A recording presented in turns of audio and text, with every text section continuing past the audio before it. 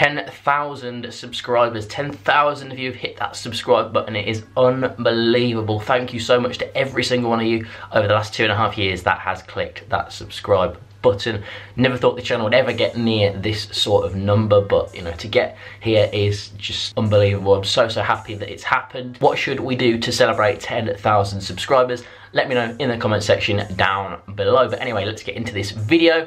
The top 10 coolest non-league grounds that also host another sport. So all of the grounds on this list host another sport alongside football, and the sports in this ground are different for each of the 10. So we haven't just chosen 10 athletic stadiums, it's all different ones. So anyway, let's get straight into it with number 10. So in at number 10 is De Montfort Park, which also hosts American football. Leicester Road FC play there, and they have done since their formation in 2013 following the liquidation of Hinckley United. It's a decent ground for the level. They play in the 10th tier, and it has over 4,000 in capacity with 600 seats. And this attracted a British American football team by the name of Leicester Falcons to move into the ground. And it's able to happen due to the dimensions of American football pitches and football pitches being very similar. Now, in a previous video, you will have seen Stourbridge FC's ground covered, and that's notable because it is also part of a cricket pitch. Now, alongside that, there are a few others in the non-league pyramid that do host cricket as well, the likes of Lytown and Stocksbridge Park Steels,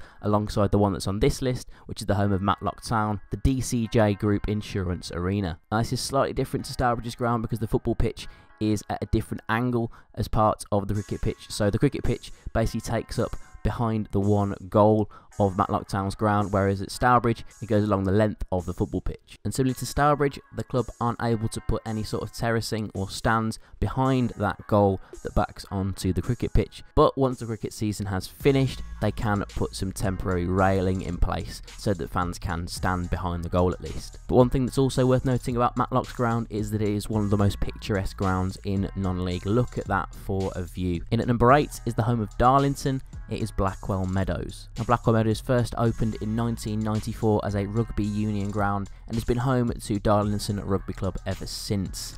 However, Darlington Football Club, after finding themselves moving out of their previous ground, the Darlington Arena, they had to find a new home. They had to settle for Bishop's Auckland for a couple of years before finally moving back to Darlington into Blackwell Meadows. They had to do a lot of upgrades to the ground before they could move in. They built a long terrace behind the one goal, as well as a seated stand on the opposite side of the pitch to the clubhouse. In at number 7 is a ground that you will have seen if you've watched one of my previous videos about the top 10 most unique non-league grounds. That is Newcastle Town's home, the Lyme Valley Stadium. And in that video I mentioned that the 8th tier side's ground have a cycle track around the edge of the pitch. It forms a velodrome. This is used by Lyme Racing Club as part of their cycling club. What it does mean is that spectators are a little bit further away from the pitch due to the cycle track, but the cycle track is nowhere near as big as athletics tracks are, so you are still a bit closer than if it was an athletics track. And at number 6 is the home of FC Halifax Town. It is the Shay. Now, the Shay is quite an old ground, and it's hosted football since 1921, which is when the ground was opened,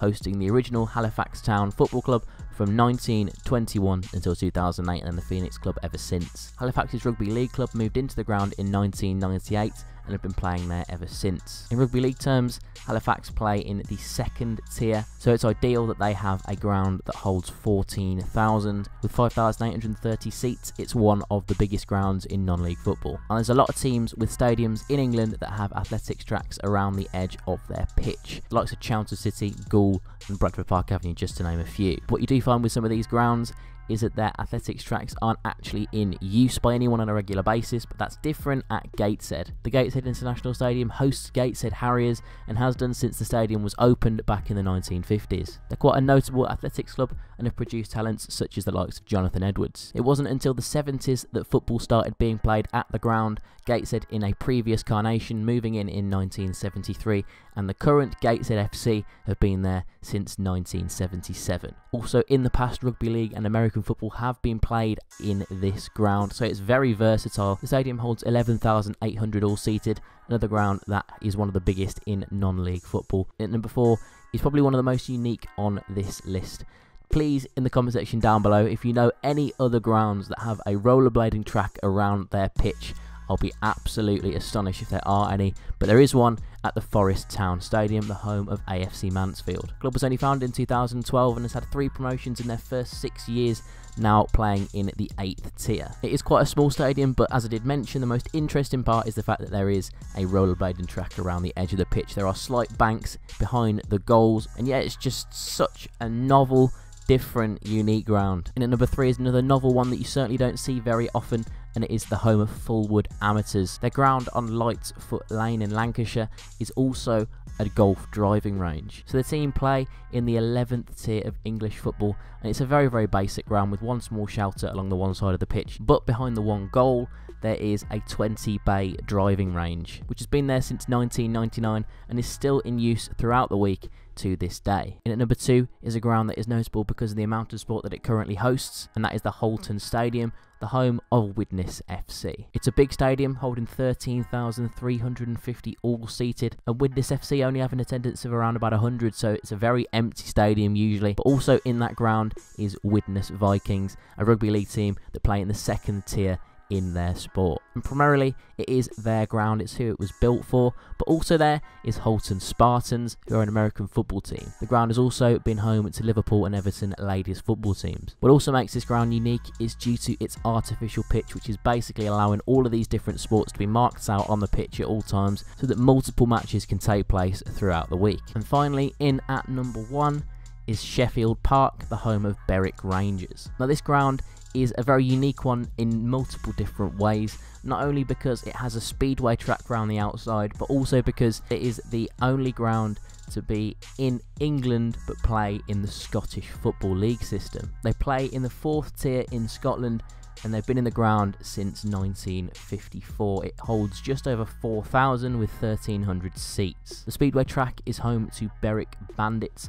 who were there from 1968 until 1980, and then moved back in 1996, where they've been ever since. It's a form of motorbike racing, and it is just a really cool thing to have around the edge of a football pitch. There's no sort of barriers between the speedway track and the pitch, so potentially if one of these motorbikes just loses control, they could just end up ploughing the pitch and leaving a massive amount of damage, like a big line through the pitch or something, which is probably why you don't see this very often, and in my opinion is the number 1 coolest football ground to host a different sport. So have it, that is it for this video. If you did, remember to hit that like button and subscribe.